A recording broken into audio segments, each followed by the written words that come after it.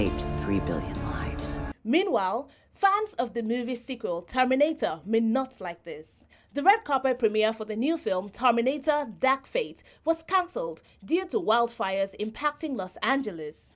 The neighborhood is known for their high-value homes and celebrities. Residents, including NBA star LeBron James, were affected.